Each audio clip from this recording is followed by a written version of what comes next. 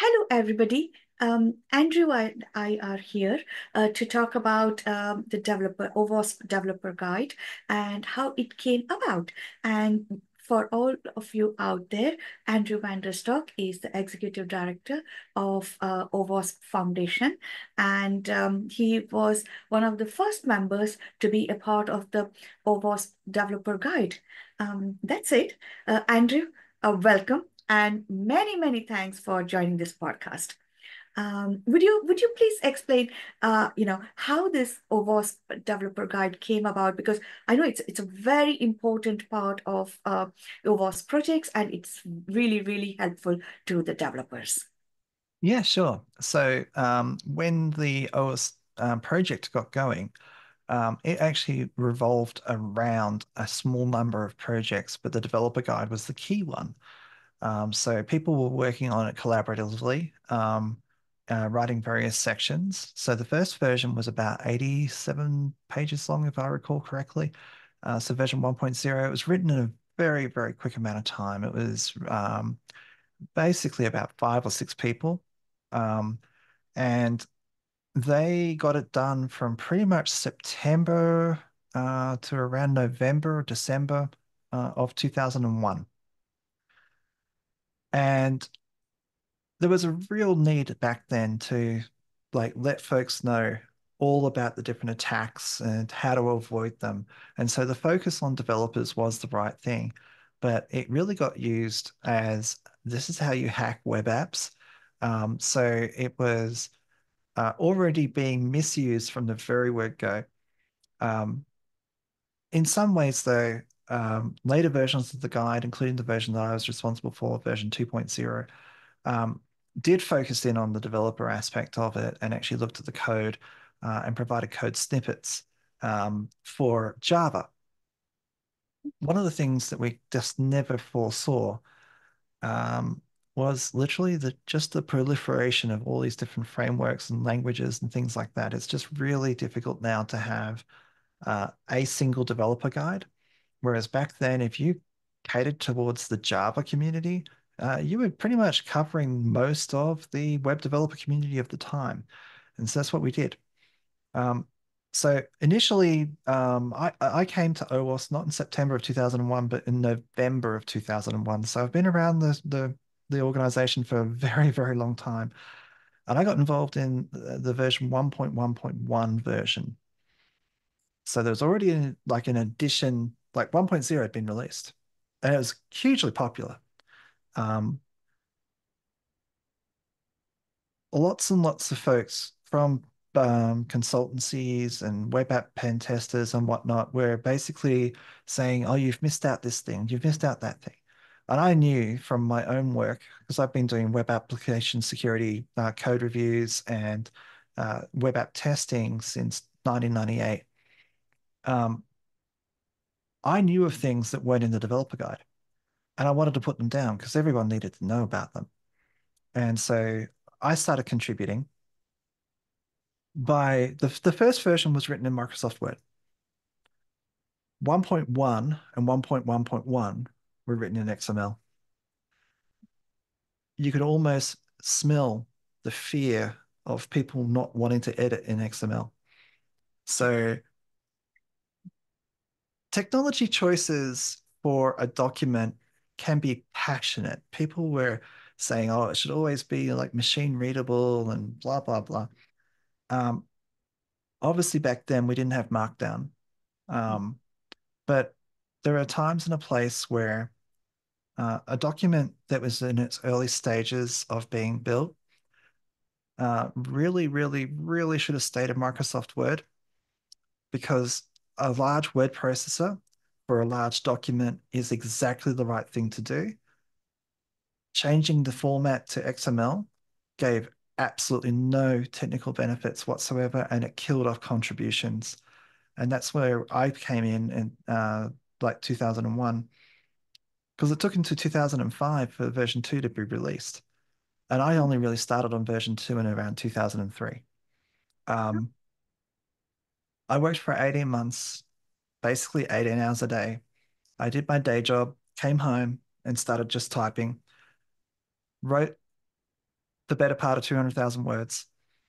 And there were just so few contributors. It was actually very disappointing.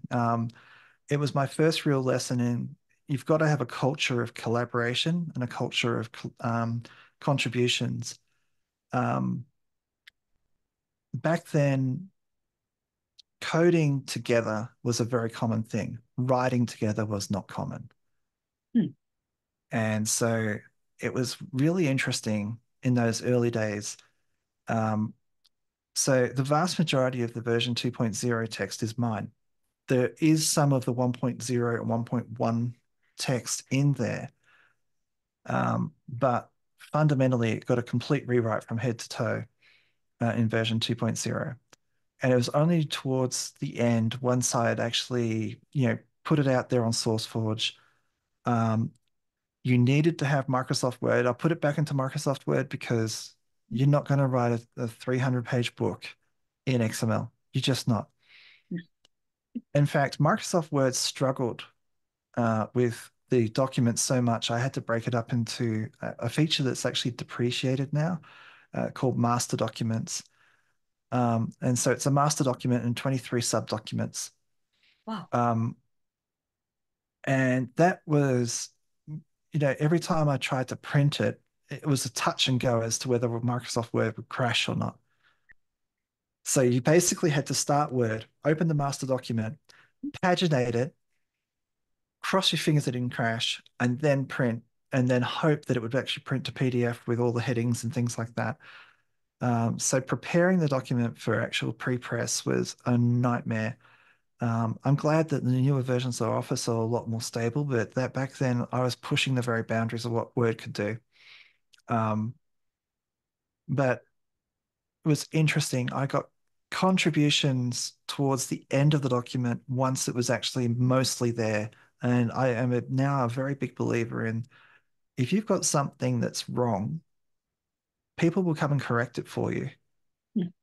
So Yes, if you want to get something right, say something wrong, and people will come through and say, no, no, no, no, this way. As long as you have the ability to put up with people thinking you're an idiot, as long as you can put up with that, you can get lots of contributions. indeed. Indeed. Um, well, that all along, that's what I felt about OWASP. Even when we started doing OWASP Developer 3.0, uh, we started with 3.0, and then it wasn't really a lot of content over there. And Mm, then we restructured it, and we added lots of do's and don'ts, and generally, and now we see there are contributions coming in. So that's mm, what I'm hoping, when people hear your version of it and how you worked for a long number of hours and also in the long number of years in contributing to the guide. I'm hoping other people will come and then, share their knowledge and share their expertise on the guide. So absolutely. yeah. So if I were to say the problem that you sought to address with a developer guide was to make sure that you have usable guidance for the developers so they can actually use it while they are writing their code. That's You right. know, the mistakes they need to avoid and all that. There's a universe of things that you can do wrong. I think the things that you can do right are much smaller. And so if I was to do the guide again today, I would be recommending you to write it in the positive frame of mind. Like this is how you do a login form. This is how you do a password feature. Um, don't don't write it in the form of you shouldn't accept password 123. If you're writing it in the negative, there's so many negatives. Whereas if you just give them, this is the correct way to write a password login form. Here's how to avoid passwords entirely.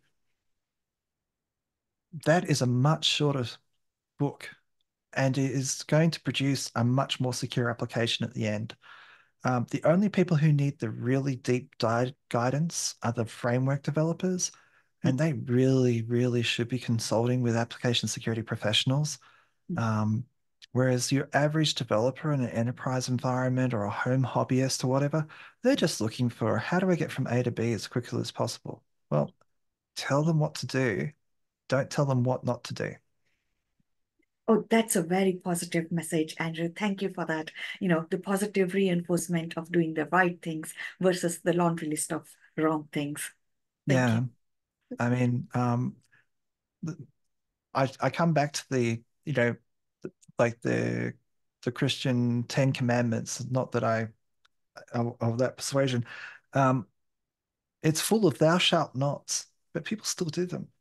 Whereas, if you told them how to live their lives in a Mm, full and nice way, I think honestly you get a lot better traction. Um, I think it's the same with developers. Developers, they want to do the right thing, mm, and for them to get advice that's clear and ambiguous can really help them build an application that much faster. Like um, about the only piece of advice that I can give people to save them a lot of time is don't do password forget questions. Like, the what's your mother's maiden name? mm, Don't implement that at all. That will save you hundreds of hours and tens of thousands of lines of code. So that's about the only negative advice I would give someone is don't do that. But mm, everything else is like, here's how to do passphrases. This is how to do mm. um, proper session management. This is how you do good input validation.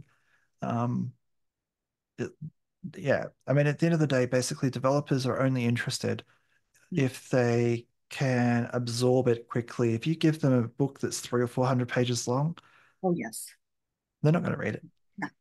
Nobody's going to read. I mean, you and I wouldn't read that kind of book. I mean, it wouldn't, well, you want to know how to do things practically rather than, reading books and then not being able to implement it at all. Yes, totally, totally. Hmm. Now that, since you worked with 1.0 and then 2.0, how do you feel that OWASP Developer Guide is in version 4.x? I think recently we released 4.3.1 version. Oh, How fantastic. Honestly, that's the great thing about open source is that Um, I've moved on from doing the developer guide and people took it up. It did take a while for people to take it up.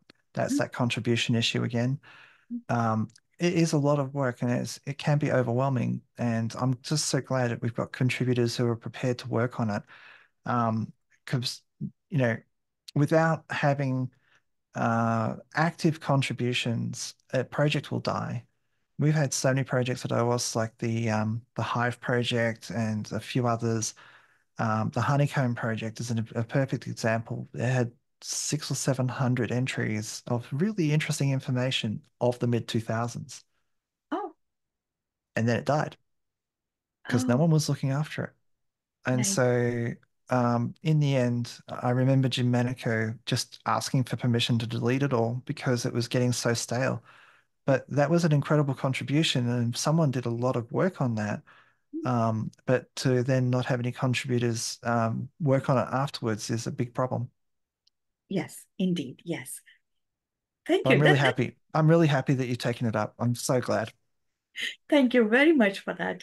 Um, so any final thoughts, Andrew, on I'm hoping that you continue my thing of putting Easter eggs into the actual developer guide and other things. Every version of the OS Top 10 I've worked on and every version of the developer guide I've worked on have cat-related Easter eggs in them. okay. Um, and when people find them, I'm Mm, very, very pleased. But I don't hear about people finding them very often. Like, okay. for example, in the latest OWASP Top 10 2021, Mm. if you can decode an MD5 hash and then translate it properly, there's a cat-related Easter egg in there. Oh, wow, that's very interesting. Okay. Uh, let's hope that someone finds the Easter egg in the latest developer guide or WASP developer guide as well. Yeah. Well, I mean, if you copy and paste any of the sample code, you might still have it. Okay. But Okay. if you've started from scratch, you don't have it. Oh, we'll make sure we'll add those Easter eggs into the guide. And Well, make them your own. That's what it's all about. Like you should be proud of having the ability to put a Easter egg into your guide. As long as it doesn't change the context of what you're actually trying to say to them. I think having something fun in there for people to discover is always amazing. Absolutely. And that makes contributions and also making use of OWASP Developer Guide a lot more fun. Mm, absolutely. Yeah. With that, we question and very nice responses from Andrew. We come to the end of this podcast. Andrew, thank you very much for joining us and sharing your views and your history with OWASP Developer Guide. Thank you. No worries. Cheers, Thank you Andrew. for having me. Thank you.